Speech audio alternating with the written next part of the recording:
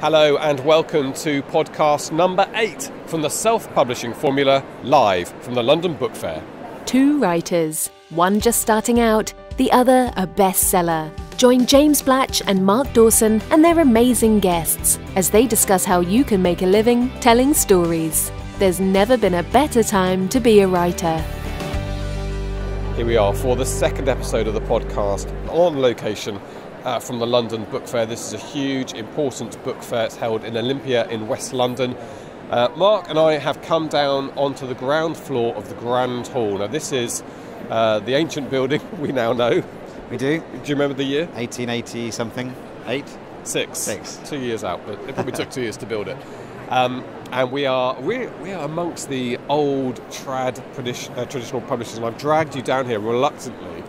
We're standing around, I suppose, a bit like, I don't know, it's very intellectual. There's lots of people looking quite eccentric wandering around, red trousers very much on view. A few long lunches will have taken place over the last couple of days. And do you feel in place here or out of place here? I don't know. I mean, I feel more comfortable upstairs in with the other Indy authors, obviously. But it's all about books and stories.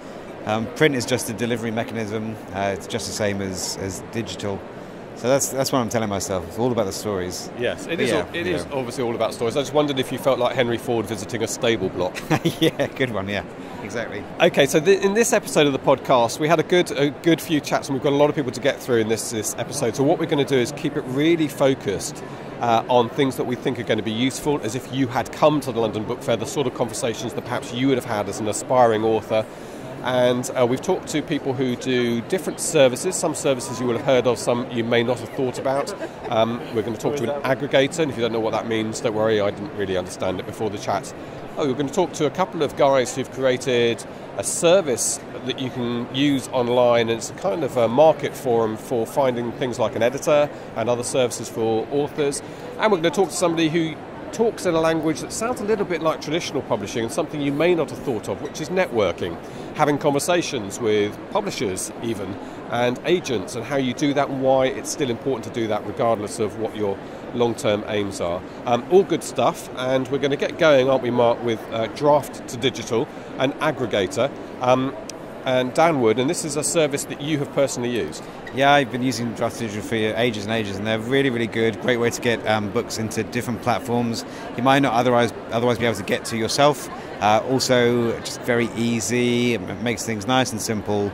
Because at the end of the day, what do we want to be doing? We want to be writing. Don't really want to be wrestling with metadata. So, I'm a big fan of Draft to Digital. Hi, I'm Dan Wood I'm the Director of Author Relations at Draft to Digital. For the uninitiated, explain to me, I know it's an aggregator, just explain to me in words of one syllable what you do.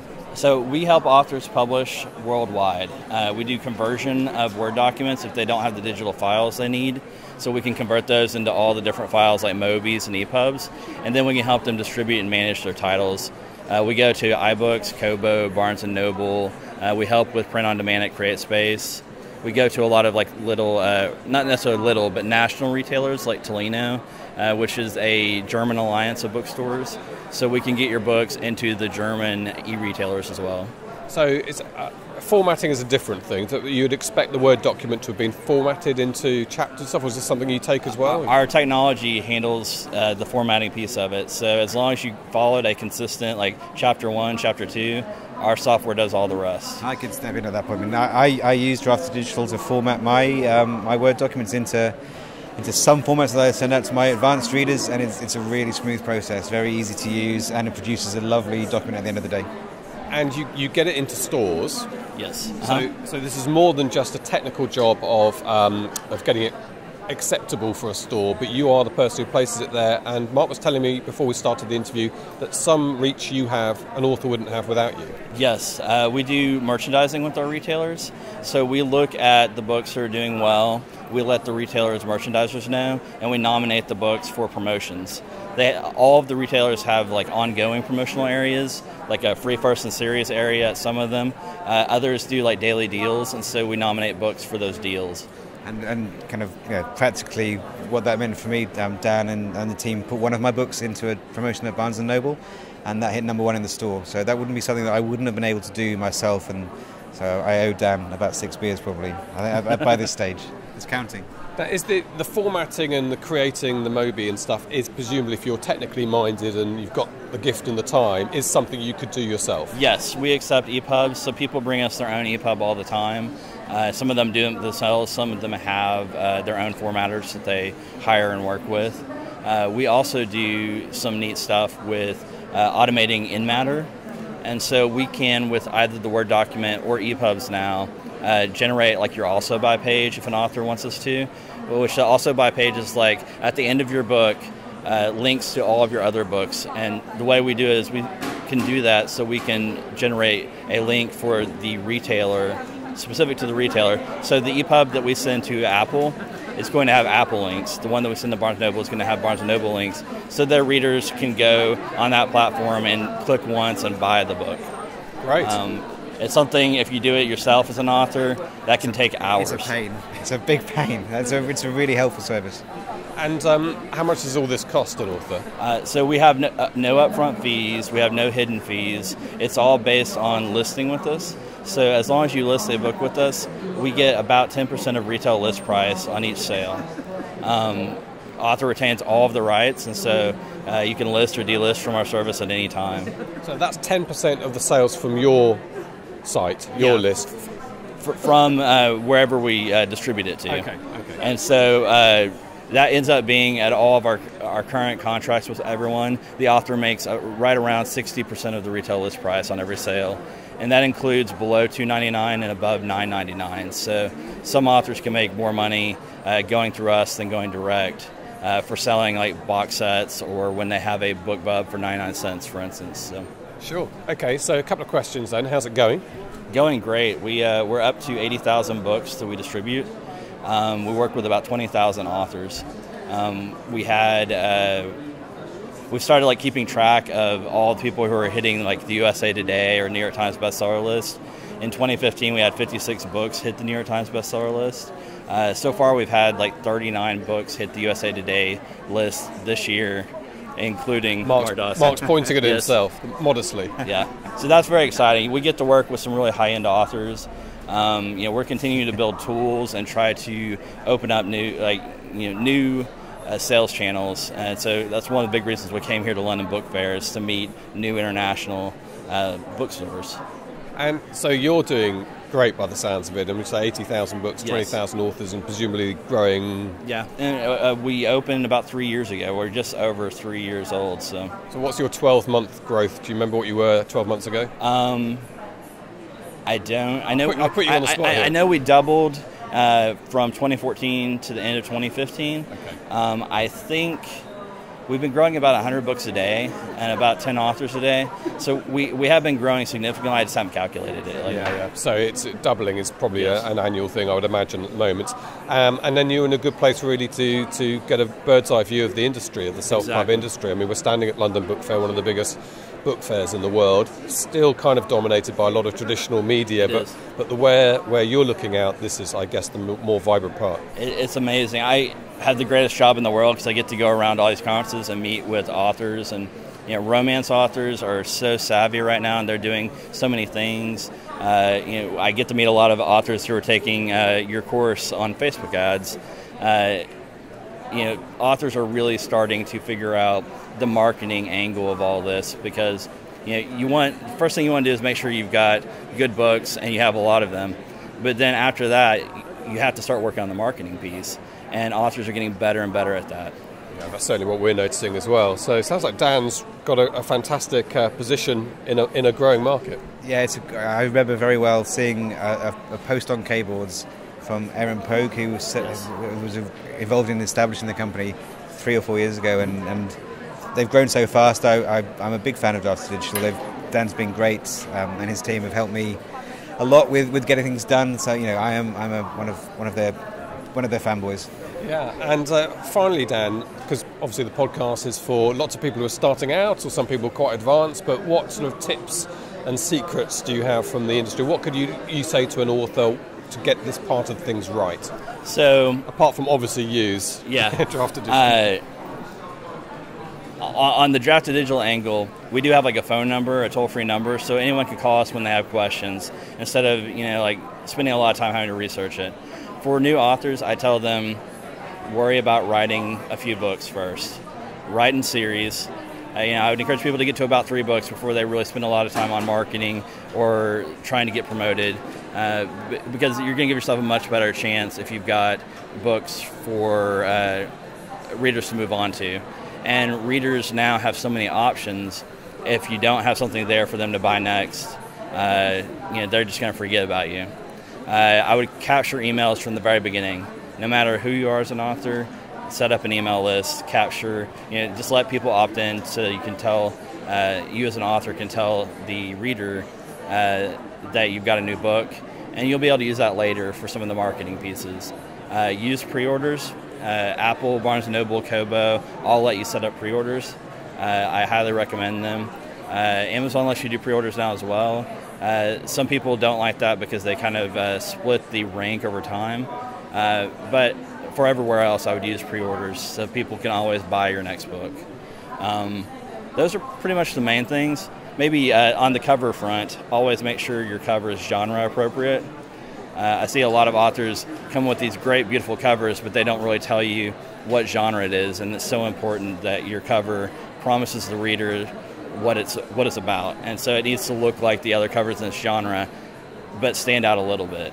We've got a podcast on covers coming up, but it's something I think about is the time you spend looking at a cover in the electronic world is a blink of an eye. Yes. So if it doesn't tell that story, you're quite right, straight away you've lost an opportunity. And it's got to look good on like thumbnails, because a lot of covers are designed to look beautiful as a printed book.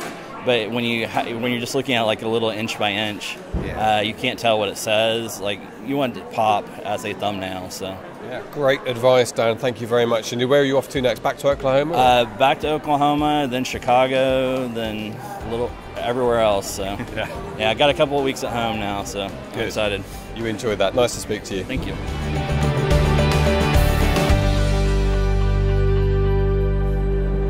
Dan Wood, Draft to Digital, really nice guy and very much in the type of mould of the new businesses that exist in the digital space that just talk and feel different from the old traditional businesses. Yeah, just an all-round nice guy with probably the best beard at the book fair. Yeah, he had a good beard, there's no doubt about that. We are actually on a stairway. I do love Olympia, I have to say. It's a very atmospheric building, huge cavernous hall we're in. As I said, reminiscent of a railway shed and built around the same times as the great London terminals.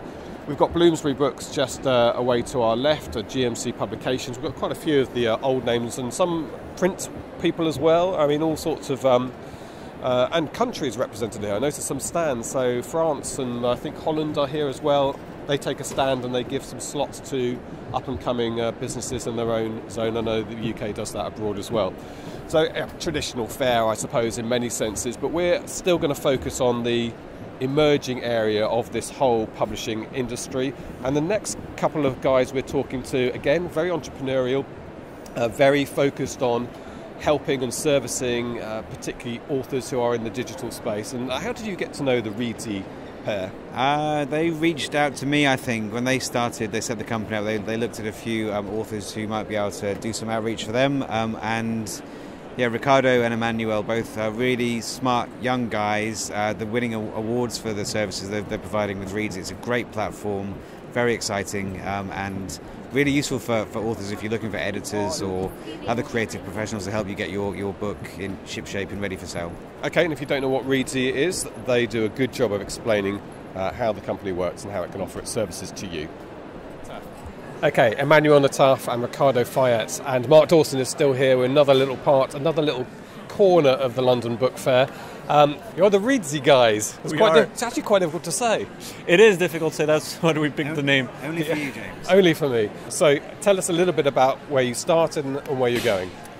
So we started a couple of years ago, and our goal was really to create kind of a marketplace for publishing professionals, so that authors could find really the perfect editor, the perfect designer, or publicist, marketer for their needs, and really kind of separate the good people in the industry from the wannabe editors, wannabe designers who are not that good and who are going to maybe be a bit cheaper in their services for authors, but in the end authors are not going to see the value because they're not going to sell their books. So that's kind of the whole vision behind Readsy, and now we have 400 professionals on our marketplace that we handpicked out of over 10,000 applicants, because people now just want to apply to be listed on Readsy because they know they're going to get work.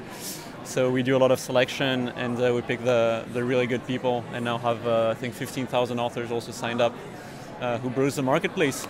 Okay, so Emmanuel, a good start.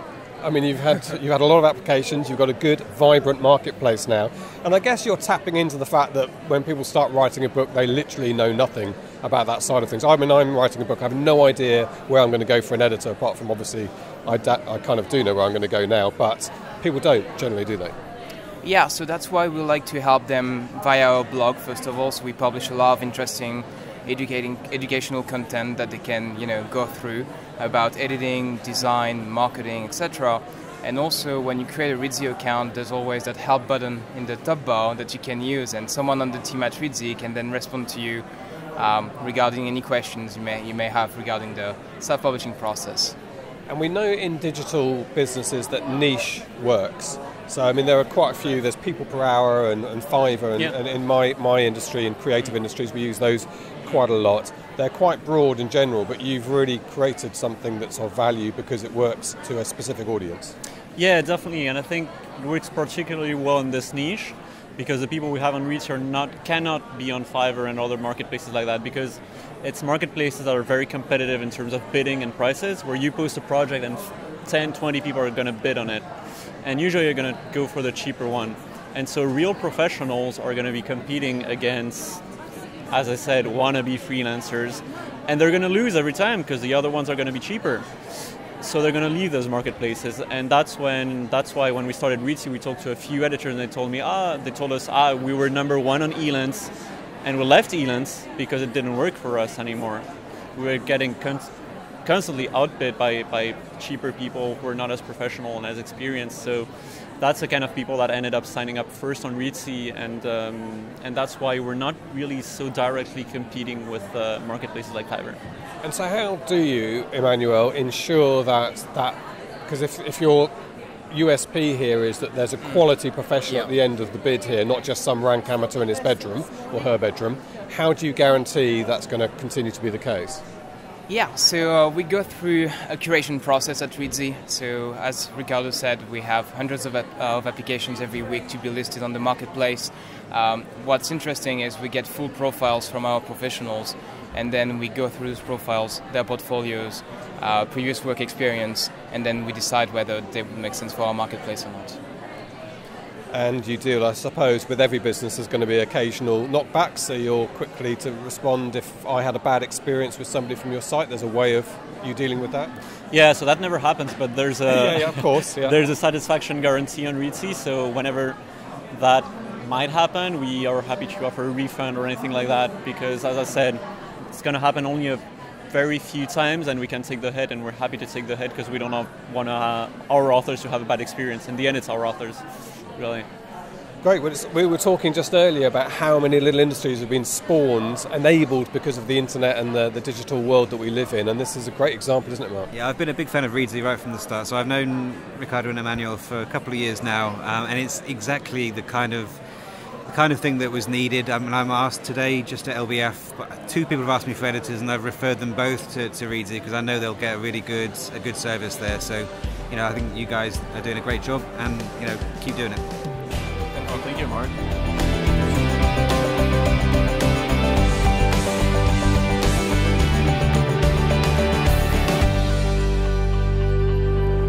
You're listening to the Self-Publishing Formula podcast with James Blatch and Mark Dawson. We are on location at the London Book Fair in West London. And Mark, we're now going to talk about networking, which I suppose is sort of the purpose of coming to a conference like this. But I think it's something that doesn't necessarily come naturally to new authors in the digital space. No, and authors by disposition tend to be quite introverted. It's not something that I was always very good at doing either, so it is important to reach out and meet people at places like this. So, for example, 10 minutes ago I had a half-an-hour chat with the guys from BookBub, which was great. Obviously, that could be quite important for my career. Obviously, BookBub is great, so it's excellent to reach out and make connections with those people. There's still nothing there's no real substitute for pressing the flesh, that kind of thing. It's all fine to send emails and talk on the phone, but there's nothing quite like having a face-to-face conversation. So, Justine Solomons, who runs Bite the Book, probably one of the best connected people that I know in publishing in London. She seems to know everybody. Well, she said you know everybody as well. Well, she's just being nice, but she I think, well, between us maybe we're pretty well connected. So, but she's really excellent at putting herself out there and meeting new people. So it was really great to see her yesterday. And I should explain for listeners not in the UK, not familiar with a restaurant called The Ivy. It's a very famous celebrity haunt. It's famous for its lunches rather than dinner. I've been there a couple of times. We used to work quite close by, didn't we, Mark, together? And I've never failed to be impressed by the other people you recognise sitting at tables across the way in there. It's particularly famous in literary circles because the whole publishing world is famous for its long liquid lunches, and that's very much the old industry. But guess where we met Justine Solomons? They've got a pop-up version of the Ivy here at the London Book Fair. Okay, so Bite the Book was initially set up to help authors get published and to meet agents and publishers, or to help them publish however they wanted to publish. If they wanted to publish independently, for them to have the right people around them to do it. And then later on I realised the publishers didn't really understand technology, and I wanted to bring them in the network as well. So now we educate the whole industry and authors what's happening in technology. And the third thing we do is we connect people with each other and other industries that can use their content. And we do that primarily by having regular events, and we run those events at very nice places. So, well, I should say we're sitting in the Ivy. Yes. So we started off in the Ivy. We've run events there, we've run events at the Groucho, and we're just about to start a series of events at the Café Royal. Okay, so Byte, by the way, is spelled B-Y-T-E, so people understand that there's the digital foundation to the company. And I was thinking that one of the aspects of indie publishing is it's quite an isolated existence and quite an isolated industry, whereas the old publishing industry, well, here we are sitting in the Ivy, this is quite old publishing, everyone meeting all the time, so I guess that's the gap you're trying to plug. Yeah, I want to help authors become more literate in the publishing industry and to know that they've got choices. I think there is a misconception that you need to get an agent and a publisher and then everything's done and your book's going to be sold in millions of copies and that's the end of the journey. And that is a way that some authors can publish and they can do very well. But if you're a mid-list author, you're often going to be neglected by a big publishing house. And so you need to think about your marketing strategy.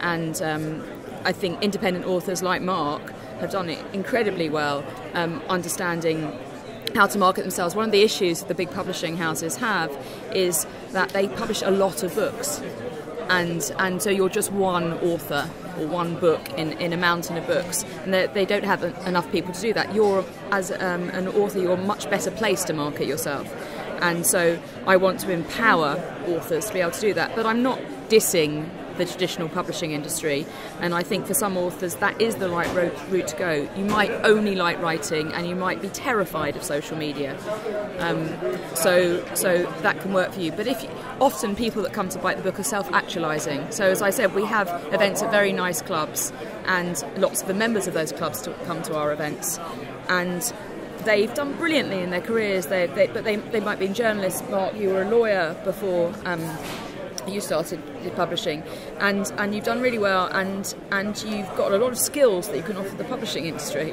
and of your books, and one of the other issues with I sound like I'm slagging off the publishing industry. I love the publishing industry, it's amazing, but it's a bit introspective, and you just have a lot of publishers talking to each other about what they're doing, and they might not have ever worked in other industries, and there's a lot of other industries that understand consumers a lot better.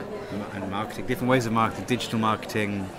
I first met Justine when I did a talk with Amazon at a Byte event, and I don't remember I can't remember exactly what the title of the talk was, but it was the author's journey. That's right, the author's journey, and we ended up talking about things like mailing lists and advertising and different ways of doing things that were perhaps alien to some of the people there. I'm not dissing the traditional industry either, but there's definitely an exchange of ideas that can take place at meetings like that, and everyone benefits. I think so. And one of the interesting things that Mark did at that talk was talk about Facebook. And I had repeatedly heard from publishers that Facebook doesn't work for marketing. your books, and they're all on Twitter, and they're all talking to Twitter. They're only really talking to themselves. Most people aren't using Twitter. Twitter's an echo chamber, basically. Yeah. Well, for organics, so I mean, we've had some dalliances with advertising, paid advertising with Twitter, and we've got that to work. Yeah, it can work, but most people are on Facebook. Yeah. And you've done very well. Not even organic Facebook, because the algorithms have now changed to really preference paid advertising. Yeah. Like you, Lost My Name, another example of someone that's come from outside the industry. So Lost My Name, Asi Sharabi's background is in advertising and has sold millions of copies of children's books specific to their name, and he's done that through Facebook advertising. I have one. I didn't know you knew him. Yeah, he's spoken at Bite the Book. Oh, there we go. From the beginning, Yeah. See, I told you, Justine is the most well-connected woman in publishing. Everyone. So some of that resonated, I was thinking, from your backstory. You certainly had that experience with traditional publishing, and let's once again say we're not slagging off, it's about how the two are going to go forward together, but your early experience with trad publishing was quite dispiriting, wasn't it? Yeah, it was a bit. Everyone knows my experience now. It was marketing was minimal, at least visibly. I didn't see that much, and I have much more fun these days, and it's more effective. As you said, Justine, I'm not lost amid a big catalogue of books that gets attention spread among them. From my books, I am only marketing my books, and I am 100% of the attention. I'm invested in them because they're that's my business. So I can be more effective that way. The thing about technology and social media is that it puts the author and the consumer, the reader, much closer together. Yeah. And Amazon have done brilliantly to help that distribution channel. And so when you're talking directly to the authors, no one's telling you to do that. You're doing it genuinely. Yeah. I follow you on Facebook. You're telling me about your life. You're telling me about writing as an incidental part of that. Yeah. And I feel invested in you, Exactly. and therefore I want to read your books, and I feel like I know you. Whereas if you're being mediated by a publisher or an agent or someone else, then there's a distance, and there's people taking chunks out the value chain. Yeah. Yeah. So, Justine, how much of your work or your role do you see as educating traditional media? Because it still does seem to be a them and us feel, certainly here in LBF. I set up Bite the Book 4 years ago. My background is in technology, it's not in publishing, so I'm a bit of an interloper. I like reading and I love writing, so that's where I came from. I like to think we agitate for change a bit, and so the consultancy business we've set up, publishers want to meet us and find out what's new in tech, so there is an appetite for it. The problem is there's not much revenue in traditional publishing. I think there's much more revenue actually in independent publishing and self-published authors, so they're limited a little bit by their budgets, but the good thing about Bite the Book is that we have a regular debate every month. So rather than having a big conference that you have to pay £400 to go to, Bite the Book events, people pay £99 a year to join, or they can just come to a single event for £20, and they can get involved in the debate and meet people from outside the industry. And on the Nice Bar event, sometimes we're the highest rated hashtag in London. So I think we're actually... I'm a little person. I set up a small company, but it's growing, and I think at least I'm trying to make a change. And you've got a list of the events we can see in front of us. I can see Frankfurt, so largely in London, aren't they? Well, they're largely in London, but also members of Bite the Book can get in free to London Book Fair. I've just come back from Bologna, they can get in free to Bologna. I've got a ticket allocation for Frankfurt Book Fair as well. And I've been invited out to Berlin soon to run an event there, so we're starting to become more international, and there are people that are interested in partnering with us all over. But at the moment we're primarily focused in London. I've also run events in the US and New York. Okay. One final area I want to talk about is quite a lot of the students who listen to this podcast are fairly advanced. I mean, they get it, they understand advertising, social media, the rest of it. One of their worries is that everyone's going to discover the secret. And one of the things that we often say to them is there are hundreds of thousands of other authors, and I don't know what your view on this is. What sort of percentage of the people writing books really understand the digital side of things? I think lots of people that write spike in English.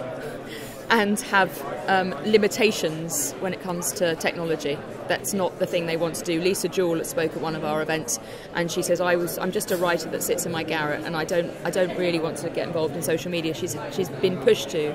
I think anything you can do makes you better than most authors. Most authors want to write, and actually maybe that's fine, but and you can be that kind of author. Just try and make friends with somebody that's a bit more marketing. Like I like writing, but actually I like marketing more. I like networking. So make friends with people like me, or Bite the Book, or people like Mark. So you don't have to do very much to elevate yourself above. No, there was a woman that spoke on my panel yesterday in the Author HQ, and she is a retired facilities manager from Yorkshire, and she started writing in 2012. She wrote her first book and didn't really know what she was doing, put it up on Amazon and went to #1. She's written 9 books now.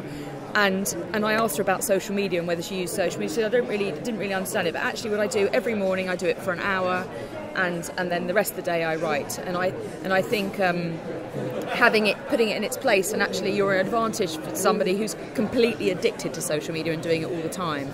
So I mean, I'm sure you, Mark, you allot time for your social media, so you've got time to write. Yeah, mornings I'm creative in the morning, so I tend to do the writing in the morning. When your energy's up. I'll kind of have a bit of lunch, go for a run, and then in the afternoon I'll switch over to the kind of the other part of my brain and do the marketing, promotion, social media, emails, all that kind of other stuff. But it's complementary.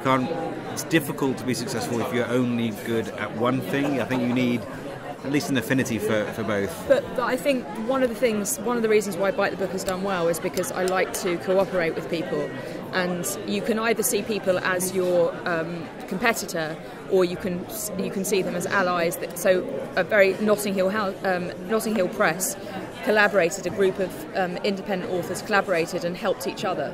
Yeah. And you talk very much about how you've worked with other people as well too, and we've tried to work together as well. So I just think it's better to try and help each other, and to change the market together. And don't worry if someone else is doing something similar. Try working with them first. Yeah, I agree. Absolutely, collaborations runs through us, doesn't it? How we operate as well, and it's more fun and more from your life point of view. It's a much more enjoyable thing than being spiteful and nasty and hoping other people fail, which seems to be a very negative way of living. Although lots of industries do work like that. Co-opetition is someone. So co-opetition, I like that. Good word. And you kind of it's something of the ships in the harbour. If you raise the tide, then all the ships come up. No one can see our hands rising here while we're talking. But final question, Justine. Top tips then for somebody for free. Okay. On this occasion. Yeah. New authors. I think perhaps don't quite understand it. What should they be doing? What are the first things they should be doing? I think they shouldn't be afraid of the publishing industry. They're just people. Agents and publishers aren't gods. They're real, and try and get out and meet people. And maybe when you go out and meet people, the first thing you say shouldn't be "Here's my book," but try and get to know them. And places like Bite the Book or following tips that Mark's doing. Just try and get involved in the world, either in the real world, going to events, or by getting involved in social media.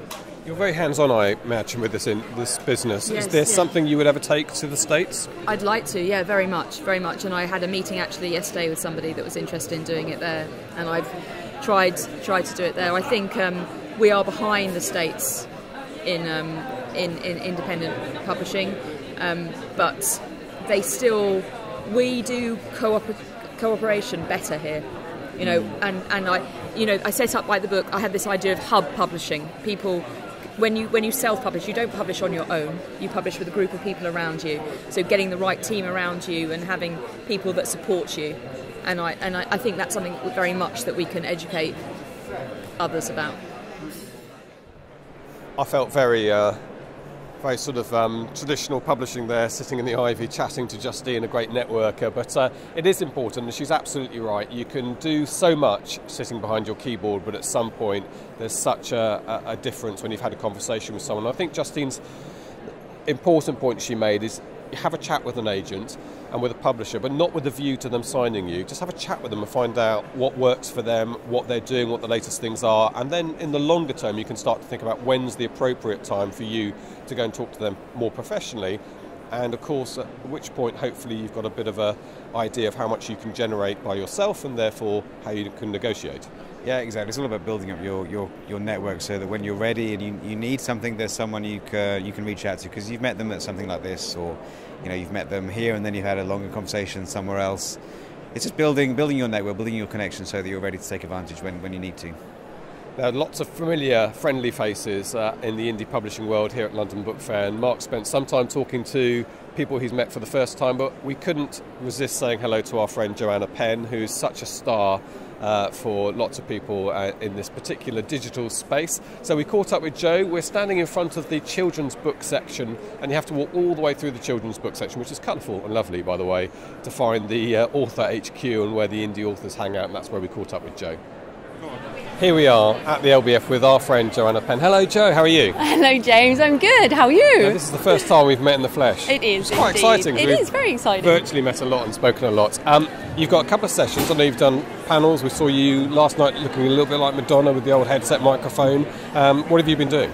Well, I was speaking on the business of writing. So it was a really packed session. I was really pleased because sometimes you get a lot of first-time authors here who don't want to talk about the business side. But I actually did a pretty good session on how to make a living with your writing. So talking about the importance of covers, the importance of editors, the importance of series, lots of different tips, and also products, how to turn one book into multiple products. And that session was sponsored by Kobo, of course, who we love. You had Mark next to you? Yeah, Mark Lefebvre was there, and so it was really good, I think, to always talk about multiple countries, multiple languages, and of course, Kobo take us wider. I mean, we all love Amazon, but I think it's really important also to think about wider options for other countries. So, yeah, I guess I'm at the fair. I've been coming to the fair for 5 years now. So it's been nice to see the sessions expand into more indie topics, I think, because sometimes it can be a bit basic.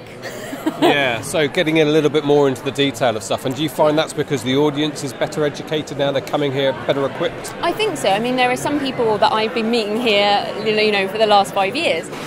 But there are always new people, new authors. So of the talk yesterday, there were probably maybe a quarter were first-time authors, like yourself, right? Absolutely, yeah. First-time novelists. But what's nice, I think, is for them, and I know you do, think about this from even right now when you're still writing, you're actually thinking about how can I do this sustainably for the long term. And that, I think, is a mindset shift because authors traditionally have not actually thought that much about how we're going to make an income with this, or perhaps haven't even considered that there might be a long-term business as a writer. So I think that's why it's exciting. I definitely got on my hobby horse a bit. Yeah, you said to me you were a bit worried that you may have gone on a bit, but I don't think so. Yeah, I think I just get so excited, and I think many authors don't realise that what you're potentially signing over to a publisher are intellectual property assets that can make you money for your whole life and 70 years after you die.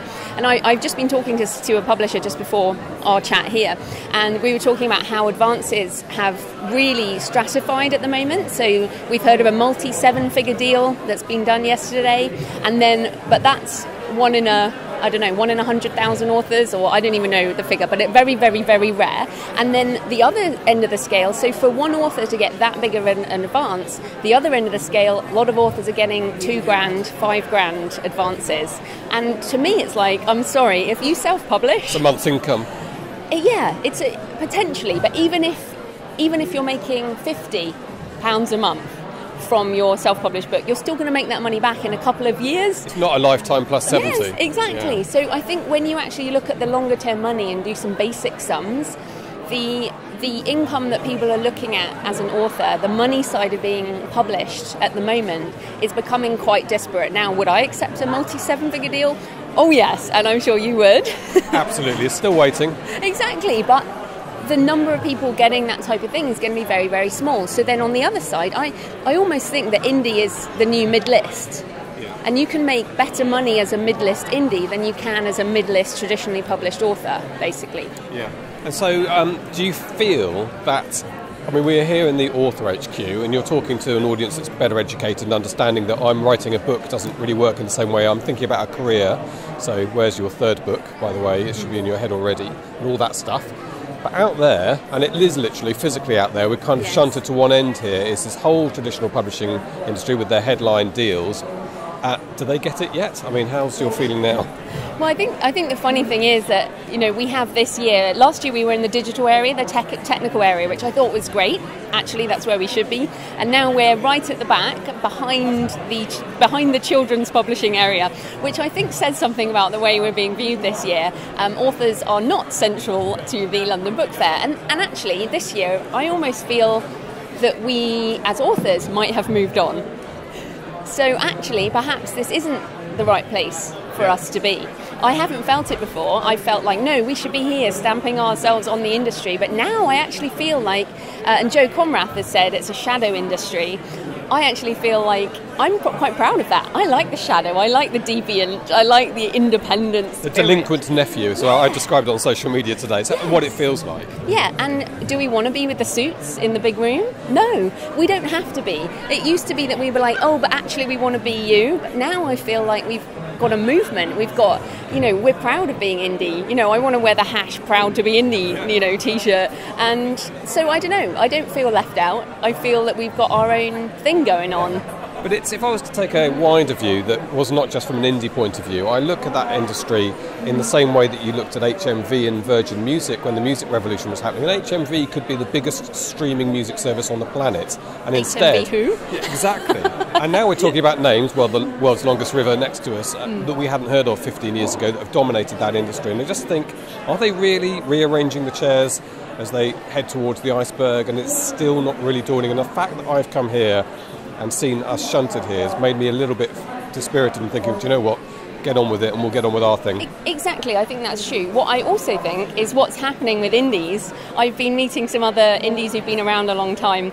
A lot of indies are starting their own publishing companies, and this makes me laugh because the outsider will always become the mainstream eventually. And I think what we're going to see in the next 5 years, this is my pick for the next 5 years, what are we, 2016, so by 2020, what you're going to see is some of the biggest indie authors who are starting publishing companies will be bought by the big name publishers. If they've survived that long. But yeah, yes. If they survive that long. But I really expect that's going to happen. Yeah. Just because that's what happens to publishing companies, they get acquired. Yeah. So what we have to remember is who is going to be the next outsider? Who's going to be the next kind of revolutionary? Because I feel like the indie revolution, as it was a few years ago, is now more mainstream.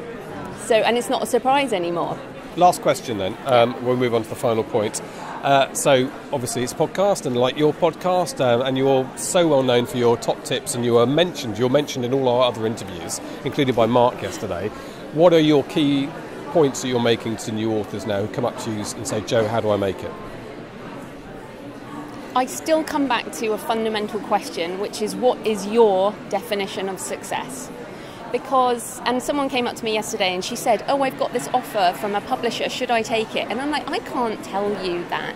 If your definition of success is to be on the bookshelf at your local bookstore, or the high street, the biggest Waterstones in the country, or you want to win a literary prize, you're probably still better off getting a traditional publishing deal. But if your goal, if your definition of success is to, say, make a six-figure income, which I know, Mark and I both agree on that, maybe you do too, because you're kind of part of this, and that's certainly for me, it was always, I want to do this for a living, and that is my definition of a good living, then you're better off going indie. So the thing is, until an author figures out what they want, and their real reasons for doing it, because a lot of authors just want validation. Am I a good writer? These are difficult questions to answer, and indies measure it by numbers of books sold, numbers of reviews, emails from readers, but some people just want someone to pat them on the HarperCollins back. or Bloomsbury on the side of their book. Or they want to say to their mum and dad or their sibling, hey, look at me, I was published by Penguin. So I think, and there's nothing wrong with ego. This is what's so important. So very, very important for authors to just stop and think about what their definition of success is. Because you could be a very unhappy indie if your goal is to have Penguin on the spine, right? Or the other way around, you could be a very unhappy traditionally published author if you want to make a living. So this is the thing. So that's my biggest tip. What is your definition of success? Thank you, Joe. Do you know, there's got to be a gap in the market for a big indie conference, hasn't there? If this is no longer feeling like perhaps the place we should be. Well, it's interesting. There are a lot of indie conferences in America. I just came back from the Smarter Artists Summit in Austin, Texas, which was fantastic. I was just talking to Tina Folsom, who's over there, and they were in Hawaii. There's some very big conferences going on now, but they're in America. So yes, it would be great to have one in Europe. So thank you. Sounds like an idea, doesn't it?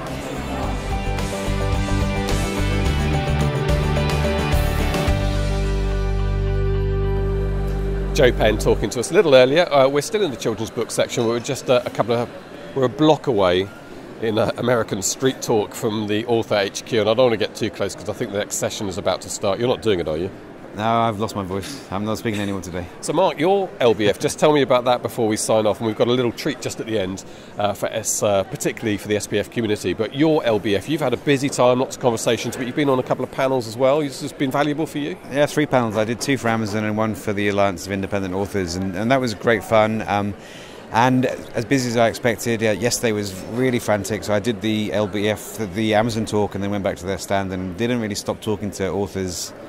I don't know, I must be for 3 hours. I had people waiting to talk to me, sometimes 3 people in a line waiting to talk. Even had people taking selfies with me, that was the first time that's ever happened before. You're a rock star in indie publishing. It's a bit weird. So that was great. I mean, I'm losing my voice a bit now. I've had meetings. As I said, I met BookBub earlier today. I've got a Radio 4 producer who I'm going to have a chat with in 5 minutes or so. So I'm ready to go home. I'm tired.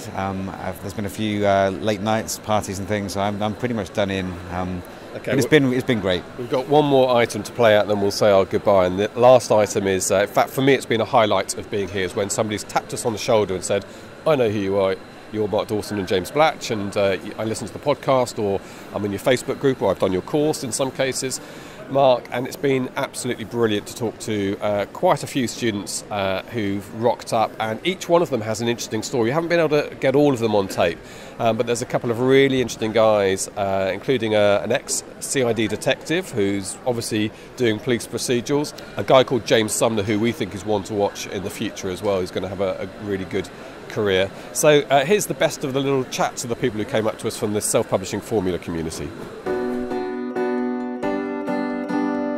Hi, I'm James Loscombe, self-published author. I've just published a new book called Abomination yesterday. Abomination yesterday. Good. It was published yesterday and it's called Abomination. Abomination yesterday. Sounds like that's a good better title, yeah. Currently I do everything except for the editing and the covers myself. So everything goes on Facebook via me, everything goes on Twitter via myself. And Reddit as well. I found that to be quite useful. There's a lot of groups on there that sort of have places where you can put books up and people come on there and comment and vote them to the top and hopefully buy your book. I find it very difficult with marketing standalone books. It's very easy to get a lot of sales on one book and then that you're just starting from scratch again on the next book, which is it's frustrating, but trying to build up a brand around the author name more than the titles themselves. I will write when I get the time.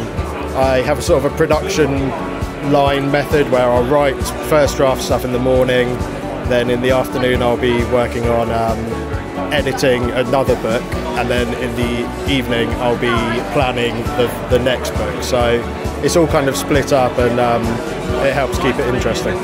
So you're going to have to find some time in your day for marketing in the future. Yeah, tell me about it, and networking as well. I really need to start meeting more authors, which is why I'm here actually. And I can see, I'm going to try and read your body language a little bit, that you're less comfortable with the idea of marketing and selling than you are with the writing, and I think that's probably where a lot of writers are. Yeah, massively. I just don't know where to begin. You got your Facebook and your Twitter, which I guess aren't really great places to market, because most of the people I have following me on Facebook and Twitter are my personal friends rather than... And you're talking organically? Yeah. Well, yeah. So it's kind of...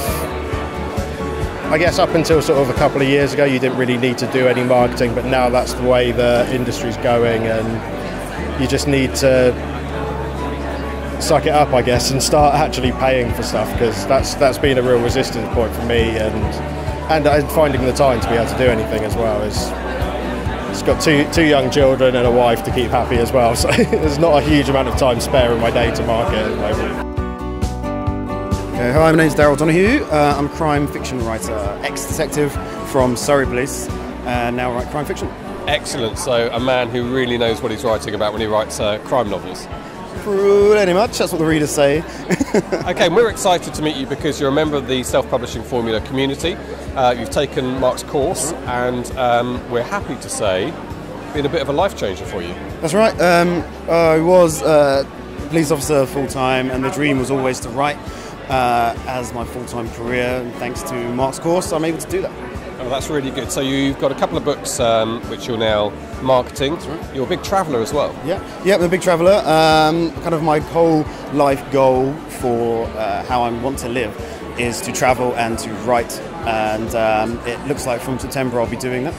And I spent the last 2 years living in Korea and teaching English to kind of get some money behind me and travel and to get the time to write. Oh, it sounds like a fantastic career ambition. Let's talk a little bit about the novels then. So obviously they're crime procedure, or police procedural, I guess you'd call them. Yep. You were a CID detective? Yeah, that's right. I was a CID detective for 9 years. So I worked in general crime investigation, also as a sexual offences specialist for a couple of years as well. Okay. Now, without libelling anyone or destroying any future court cases, what sort of cases did you deal with?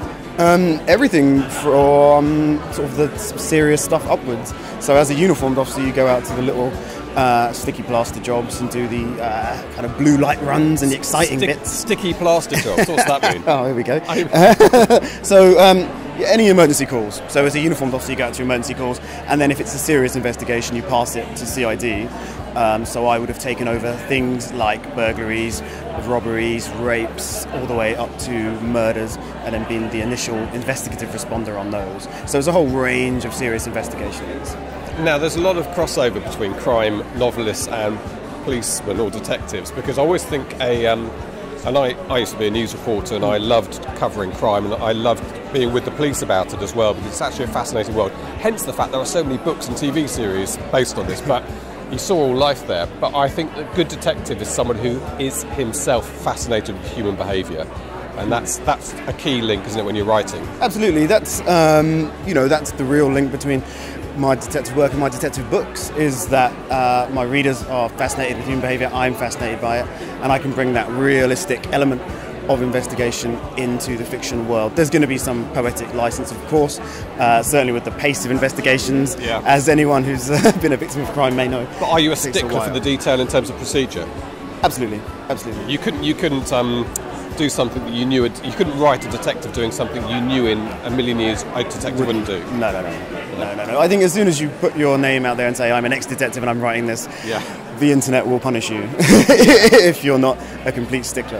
And the flip side is that I noticed in the Facebook group, the SPF Facebook group, you've offered your services for other crime writers. Absolutely. If there's any other crime writers in the group that want soundboard for ideas or want a particular legal point discussed, I'm more than happy to do that. Just get in touch with me via PM or on the group.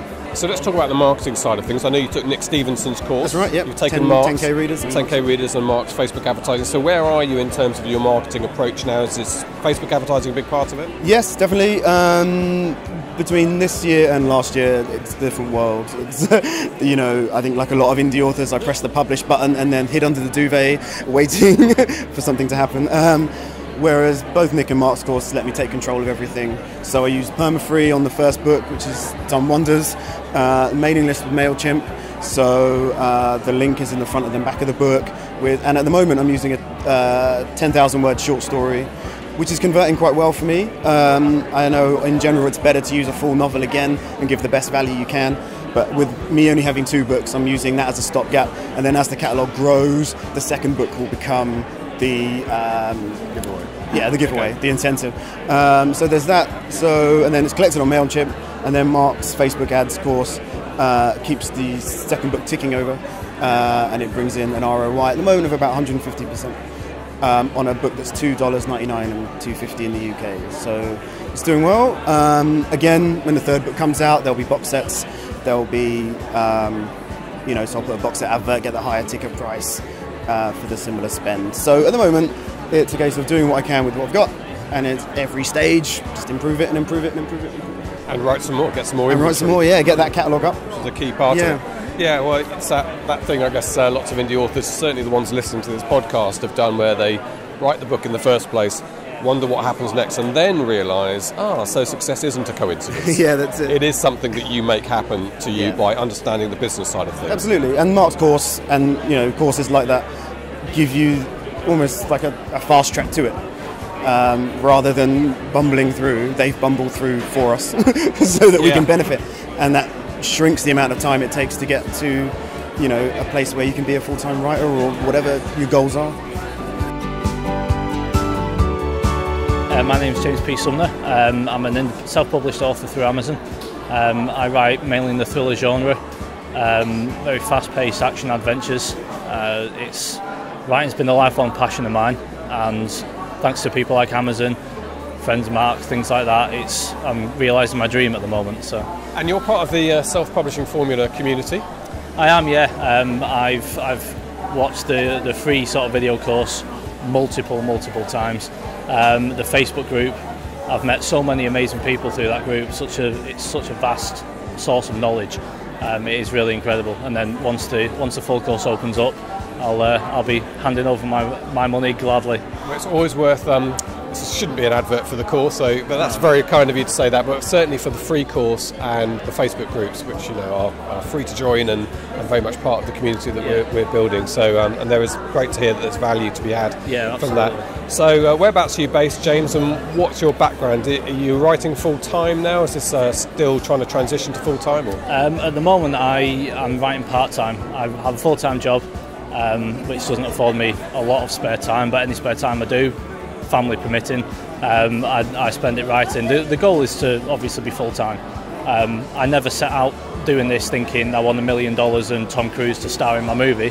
I just want enough to support my family, and I want to be able to do that by doing something I love. So as I say, I've been writing for just over 3 years now, and I'm learning more about the industry. I'm learning that it's not just about being a writer, it's about a business, it's a brand that you have to build, and it's a minefield, but I'm enjoying every second of it. So it's a totally different world, isn't it? And it might not be the one that people expect, as you say, when they start off thinking I'm going to be a writer. Exactly, yeah. I suppose I had this kind of glamorised idea of what it was about, and it's like I get to sit in coffee shops and look pretentious and write on my laptop, and then when you think about it, that's like 10% of what I do is creating new stuff, and then you've got to find your editing and your publishing and everything else, and it's a minefield. But it's been such a pleasure learning that industry, and as much as I don't necessarily want to be a publisher, I want to be a writer, but it's fun knowing the whole aspects of it and spending as much time as I can doing that. And so where are you at the moment? Obviously you're building a mailing list, I guess? Yeah, I've been building a mailing list for just over 12 months, which has gone really well. I have my own Facebook page and website that has developed its own little community. I'm from the north of England. I'm from Manchester, and I was walking through Manchester Piccadilly station a few months ago, and I was queuing up for some tickets, and I just heard this voice behind me go, "Oh my God, it's you!" And I looked around, and there's this woman who works there running towards me, and I'm like, "What the hell's going on?" Should I be scared? And she went, "Oh my God, it's James Sumner." Yeah. And she's like, "I'm such a big fan. I've read all your books." And I was like, "Really? How have you done that?" But she's seen me through the Facebook page, and I knew who she was. So I'd interacted with her quite a lot, and that was just incredible. And I'm like, am I famous now or something? I'm not sure. That was great. But something like that makes me, sounds cliche to say, but that's why I'm doing it. That kind of interaction. And she was so positive about my books. When all her colleagues came over, she was telling them to go and buy them. I'm like, you can't get publicity like that, the sort of word of mouth, genuine followers. So what a great moment for you. Yeah, that was brilliant. So a couple of quick questions to try and get some value from you, because other people perhaps slightly behind where you are. You're 2 years into doing your mailing list and so on. Yeah. What are your tips for people who've got the book but haven't really taken the next step? So the first tip would be, as a few people said, is definitely get over that stigma of giving something away being a bad thing. My mailing list was literally 10-20 people when I started out. I gave the first title of my series away, basically to say, here's a taster, see what you think. If you like it, come back and buy the rest, and people do. But it's having that faith in sort of almost starting off on the back foot in a way, and it's worked wonders. It's developed my mailing list to the point where that list is now a valuable resource for me, and I can launch new books to an existing platform that puts it in a high enough chart, to be successful. So definitely that is one big tip. Focus on the mailing list. Don't be afraid to give something away, because you'll get it back tenfold further down the line. Okay, with JV Shamery now. JV, just introduce yourself to me and tell me where you are and what you're doing. I'm mostly a science writer. I write articles for magazines, and I'm a Forbes contributor, so I write sort of short articles online, generally about popular science. A couple of years ago I decided to quit my job because I wanted to be a writer because I was a features editor for a long time, and I didn't want to be an editor, I wanted to be a writer. That's why I got into the job in the first place. And so that was one of the factors that sort of said, well, I should quit my job and try doing writing full time. It was very hard, so I started writing a book about basically the science of superheroes and why that's important. And then the money ran out, so I started going back to a bit of journalism, and in the meantime I got commissioned to write another non-fiction book on popular science. So I wrote that, and that was published last year on, it was basically just a book on biology for, again, a general audience. And then, because I got some money from that and I've been doing the journalism, now I've got enough to sort of go back to the book that I really wanted to write, which is this non-fiction book. And so that was a commissioned book, but your non-fiction... The biology one's commissioned, and then this superheroes one is this one which is... I'd always sort of thought, I'm going to self-publish it. Can I just say, I think that's a fantastic tag for a book. Yeah, well, the science behind superheroes. I don't know how many times... I mean, if you Google it, how many... Yeah, there are a couple of books that are like that, but they tend to be... We were just chatting just beforehand about how you either say it's true or it's not, and I don't think that's very interesting. So I think it's more interesting to sort of focus on what is true, and then use as a starting point to discuss other things. So basically, what I'm doing is looking at the powers and the origins of superheroes, and then making parallels with how you could actually save the world with those things. Okay, that sounds which is great. A little bit weird. I think it's quite cool. I think it's really cool. And where are you with the book? Finished? So the first draft is finished, and I guess I'm kind of at the point where I'm just sort of like tidying up based on what sort of platform I'm going to publish it on. So I have never really liked traditional publishers, and my experience with publishing with a traditional publisher hasn't been great, and I'd always kind of intended self-publishing, so now I'm kind of at the stage where I'm trying to work out which I should do, and then doing a bit of research as to why I'm here, to work out what I need to do. Well, you need to listen to a couple of podcasts. Yes, exactly. Yeah, exactly.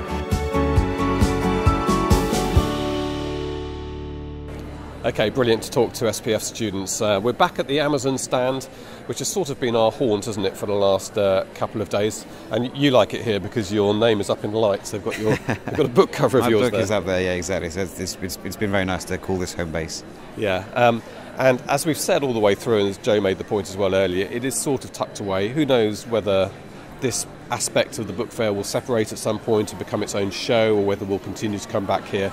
But for us, I think it's been important. I really hope, from the podcast listening point of view, we've done a service to you in having those conversations that perhaps you would have had you been able to get to London and the other book fairs.